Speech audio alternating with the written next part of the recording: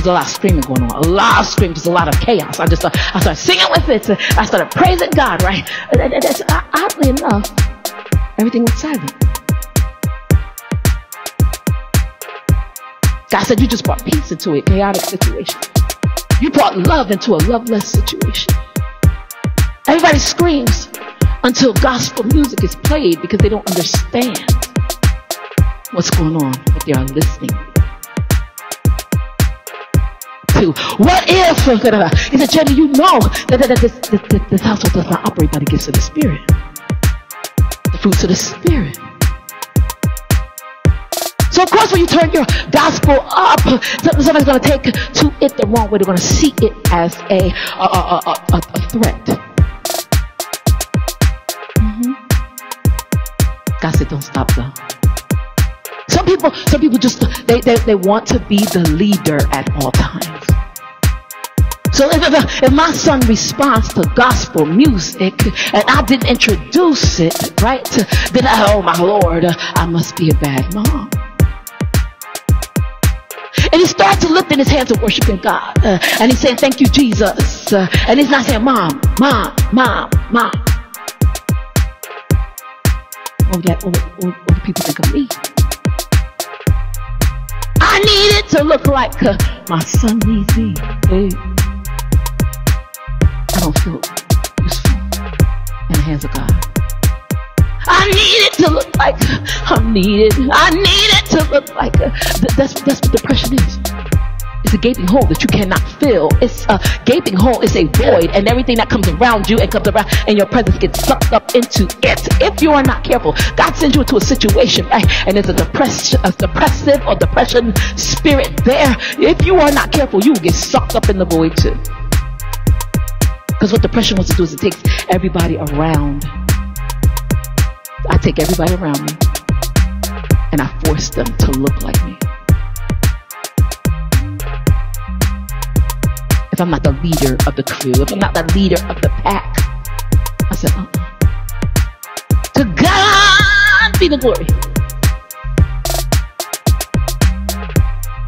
Hallelujah. I overcame depression. When? 2,000 years ago. When I became more than a conqueror. Jane, you didn't become more than a conqueror 44 years ago? No. Well, I became more than a conqueror 2,000 years ago. When did Jesus Christ die? The BCs. I met him in the BCs.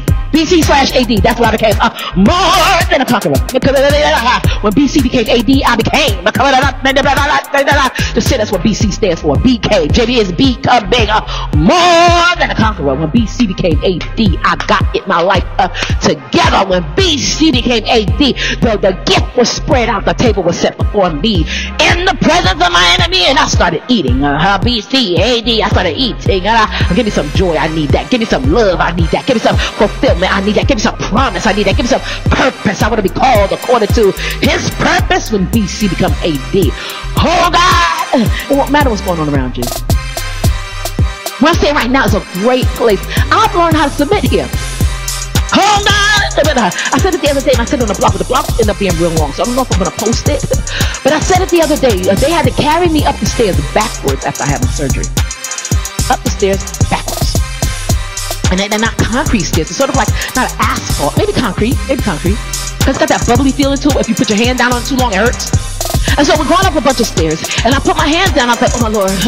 And then I think Stephen thought I would say, I'm ready, but I didn't. I lifted my hands. Because I said, oh my Lord, they hurt.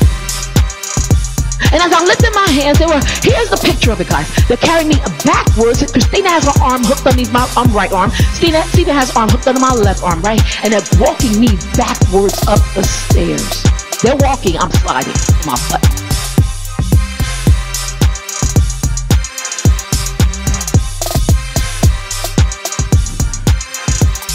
Here's your picture.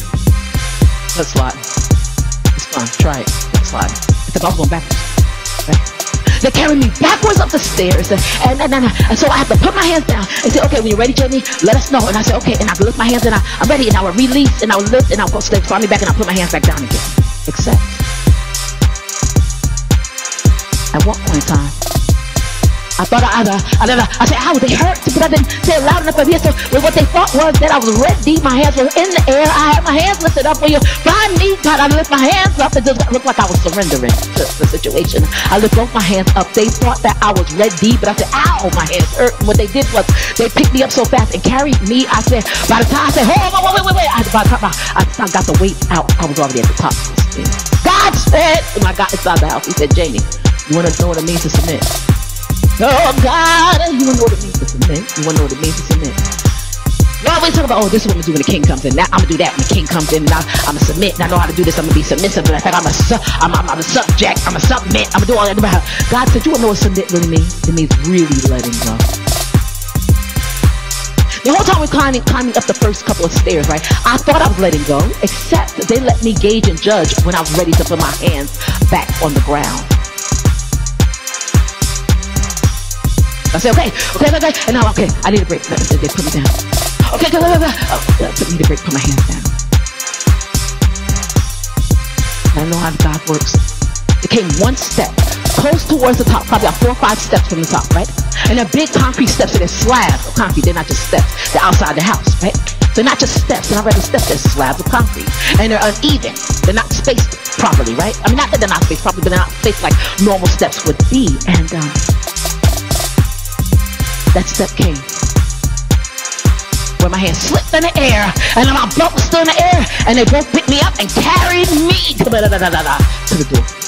I said, wait. I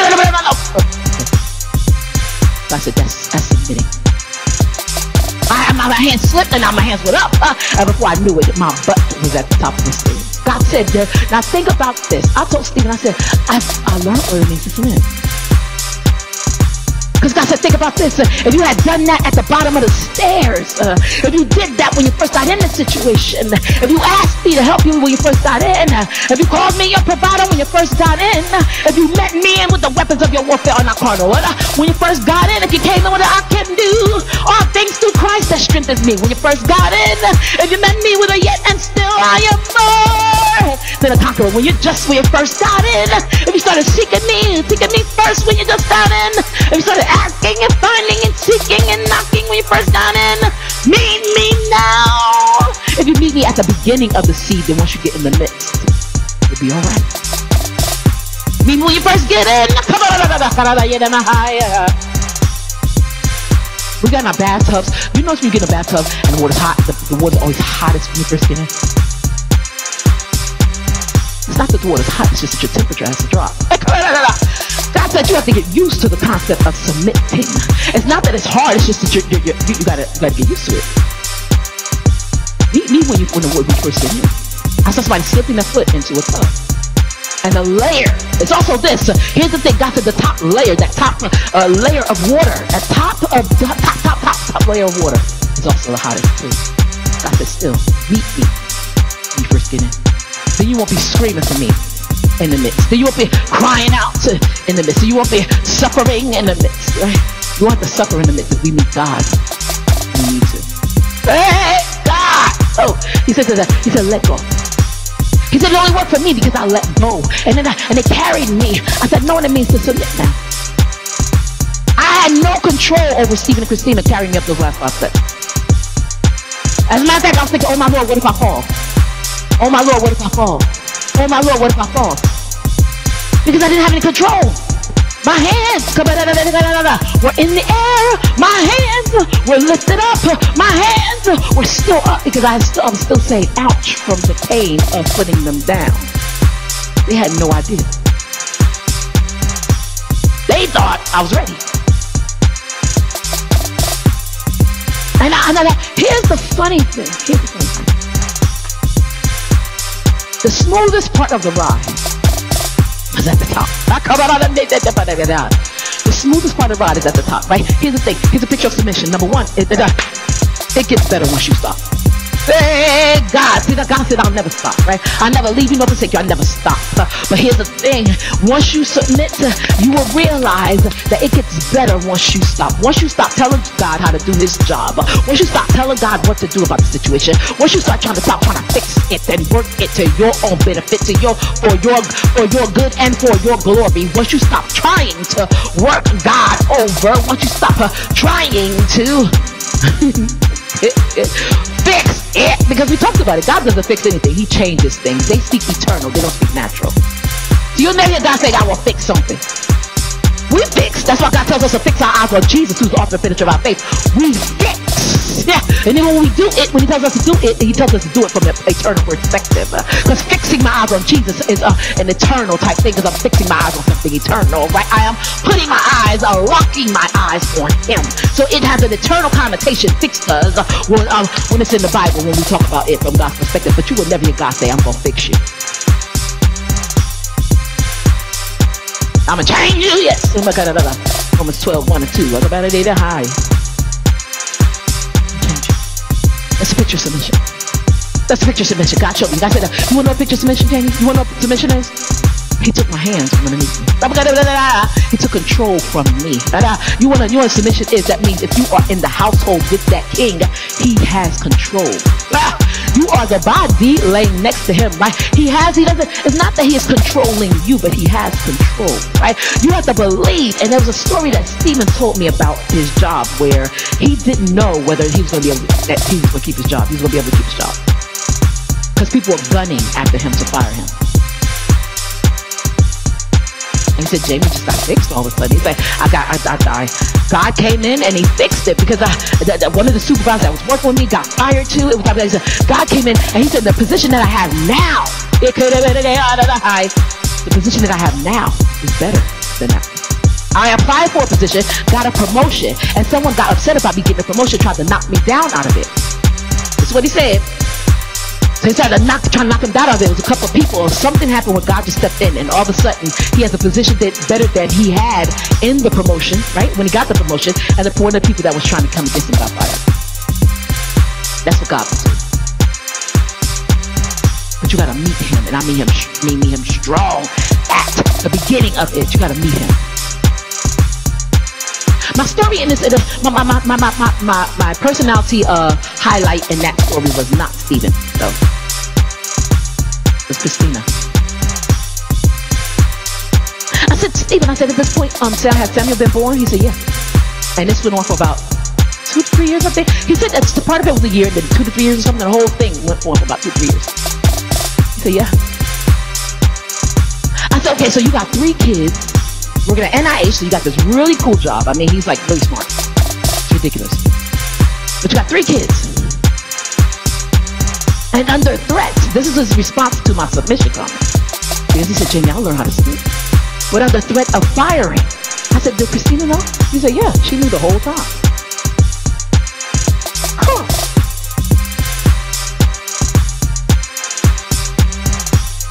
Did Christina know?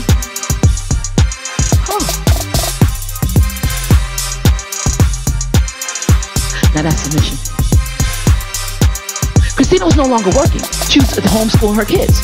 So at this point, she's homeschooling her kids. She had left her job, right? Because she was working in, she is very smart with credit and finance and different things like that.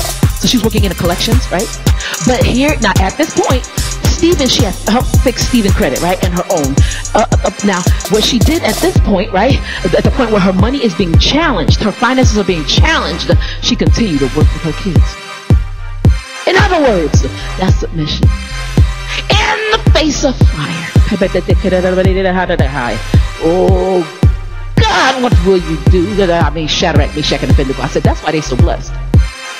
Do they do everything right? No.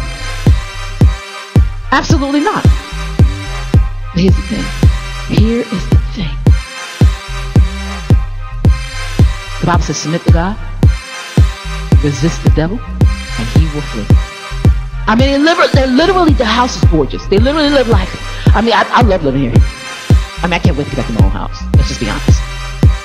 But the comfort I have being here, I mean, groceries every week, whenever I want them, whenever I need them, I get whatever I need. I get what I want, right? There's never a question. Jamie says she wants this for dinner, but can we do it? I did it. They never have a moment.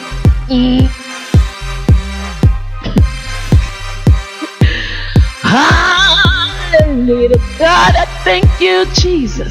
Look at the picture. In the face of fire. Shadrach and Meshach and Abednego they were thrown into the fiery furnace. But Stephen walked in. He's got kids, right? And he's got Christina. She knew about the fire, knew what was going on, and she stood at the mouth of the furnace. And as he went in, she said, "Okay, we'll follow if need be. If God says for us to, we will do it." In other words, when the husband submitted, when the king submitted, Christina's arms were cut off. Her arms were already gone, right? So how will she be able to hold herself up? Here's what I'm saying. If anything had happened and they had fired Stephen, how would they support 3 kids? Christina had quit her job to stay home with her kids, to homeschool them, which I see right now is not easy. It's not, I'm telling you. There are days when that woman, I think, she sits down like, oh my God. I'm holding her face. It's not the material. It's the kids. I'll just be honest, they're so smart. They're so smart, but they know exactly what to do to get her mother's nerves enough so that she'll want to quit life. Dealing with depression, she still does it. Dealing with heartache, she still does it. Dealing with pain, she still does it. Dealing with Samuel, she still does it. She's surrounded by these kids every single day, and my God, they can be annoying. But they're so adorable.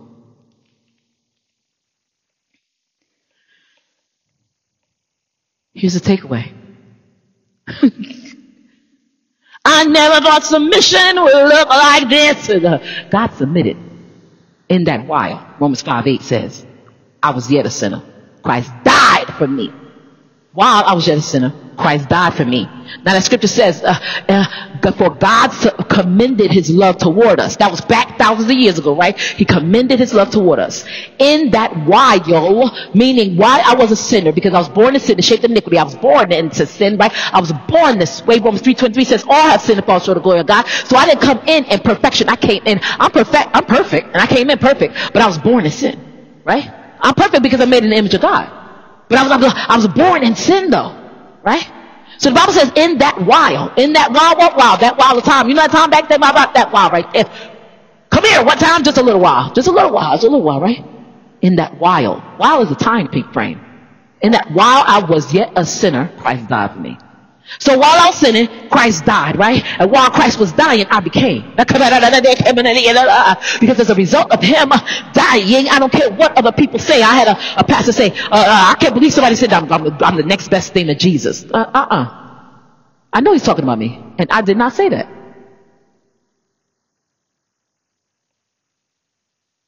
What I said was, read the Bible. I said I was going from John to 1 John. See, before you quote somebody, you need to actually hear what they're saying and listen. Listen. Like he says, Simon, Simon. That means listen, Simon. Listen. Listen past your stupidity. Because I'm not still wearing a mask. I don't do that. We don't wear masks around here. Masks are nothing but a picture of fear. Unless the government issues an edict and an order for me to wear a mask, I'm not still wearing a mask. What are you hiding? Now, greater is he that is in me than he that is in the world. I think that's 1 John, right? And we go back to John. What did he say? Greater things shall I do. Not you, because you don't believe his thing. And if greater said I was going to do greater, right? If greater this is he said I was going to do greater, meaning he's classifying me as greater. Mind you, he's saying that I would do great things. He said I would do greater. If greater is he said I would do greater, then what does that say about you? Hallelujah to God. What does that say about you? Greater said I was going to do greater. That says you're going to do greater too. All you got to do is believe. But we have so many people that are so busy looking X-axis at everybody else instead of looking Y and asking God, why am I not there? Here's a hint. I said it. Let's see what's happened in the past 2 weeks that I haven't really been, doing blogs like that. I'm thanking God for this thing right here. It's amazing. As a matter of fact, the piece that the museum had and paid me $500 for and then gave it back to me, the state now wants to hold on to, right? The state wants that piece. It's called Identity, right? My face is on the board and my poetry is on the board with it. So I'm not an artist. So what does that say about me? And I must be doing something great and getting something greater. See, I don't look at what people say. I will pay attention to what you say based on what is coming out of you. If I see greatness coming from you, then I want to know how to be great, then I will actually tag in on what you are saying. But here's the thing. I don't judge what you're saying, right? And cast it down if you are doing greater, because there must be something about what you are doing that causes God to back it in the spirit. God said, don't say anything about it. Let them see what I'm doing through you. Hallelujah. God said the state want the peace, right? And they don't take nothing. They don't take nobody. So after that, I say about 5 minutes, literally 5 minutes. Christina was like, oh my Lord, you're busy. Because 5 minutes after I got that call, I got another call saying that they want me to make a small exhibition, meaning that's my stuff, only my pieces. About, I don't know, Mr. Chris hasn't sent me the paperwork yet, but only my pieces, my stuff to go into the Chamber of Commerce for the months of July and August. I don't know, and I'm not an artist, so I don't know what that means, Chambers of Commerce is. I don't know, but it sounds important. It sounds like government. It sounds like businesses. When I looked it up, it actually said it's a place for people with many resources, entrepreneurs, industrial workers. Lots of entrepreneurs, lots of people that are up and coming, people that are forming businesses. They meet at the Chamber of Commerce. So I'll be there for 2 months with them. I don't know. You're talking, but where are you? Yeah, you got your mask, right? You got your mask. You are trying to keep what you're saying into yourself. You try to keep yourself quiet. You try to keep what you got, what you've been given as a gift to yourself behind your mask. Your face is sitting behind your mask. How about this? My face is on the board and it's going into it's going on the state, the website for Maryland. I'm a Maryland Bard as well, right? My poetry is in the anthology, right? Again, 3 of my poems just got in. And I'm telling you, I'm not a poet either. So why am I barking on what I'm doing? Is because of the fact that this is what God is doing through me. I'm not doing anything. It's because I got up and said, there is he that is in me than he that is in the world. But the greater is he said. Jamie, you greater. He said it. He said it. He said it. He said it. He said it. I'm not going to say receive it, because you don't have to. That's why you're walking like that. That's why you look like that. But I'm not going to say receive it. I'm going to say he said it. He said it. He said it. He said it. Like Samuel do. I don't know much about what's going on. But at the end of the day, by the time 8 o'clock comes when he go to bed, first of all, I'm saying thank you, Jesus, that he leaving. But I don't know everybody's name, but I know Christina's name. It ain't Christina. It's mom. Why? Because it doesn't matter whether mom comes immediately or not. He will do that for 20 minutes. And here's the thing. It's because of the fact that he has faith and he believes that is mom's name. He knows if he stands in front of this woman that looked like that with that face and say, mom, she will come. Eventually. She's going to answer to me. Because she likes it when I say that. She likes it when I do that. She likes it when I scream, bah, bah, ah, ah, ah. She feed off of it. That's a negative expression, but I'm being funny, obviously. But the flip of it, the flip side of it is it's funny that a child has that faith. That's what he talk about, childlike faith, because that child believes that if he says that in that woman's face, he will get whatever he wants from her. I don't care if you got to give it to me, God, because I've annoyed you just that much. Give it to me. What is it? Whatever it be. Hallelujah. God said I'm not going to ask God for nothing. This is all the stuff. These 3 things in art, right? That I've gotten. I got in the Tri-State Artist Equity, right? And they're taking my piece Gethsemane around with them, right? Now these 3 things, I did not, the Tri-State Artist Equity, I did have to submit my piece to them. I did. They didn't need a size, and it's going in their gallery as well. But I didn't have to, these things that I was called, I did not have to give them anything. I was recommended and called for these things. I've been called for this. I'm more than a conqueror. I was called greater. I am.